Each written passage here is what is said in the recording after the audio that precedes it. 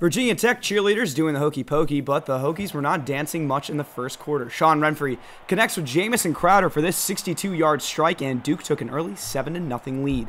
Later in the quarter, Logan Thomas's pass picked off by Jordan Bias. He takes it to the house, the fourth defensive touchdown of the season for the Blue Devils, and the score was 20-0 Duke with 3 minutes remaining in the first quarter.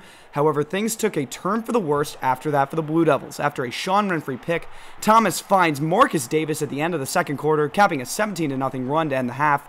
Third quarter, Virginia Tech continuing to pile on the points, 41 yards and a touchdown. They gave the Hokies a 31-20 advantage, but the story of the day was the battle in the trenches. One of 5 sacks by Virginia Tech. Renfrey under pressure all day long. In the very next play, Renfrey coughs up the fumble, one of 4 turnovers on the day, and the Hokies cruise in the second half. The final score, 41-20.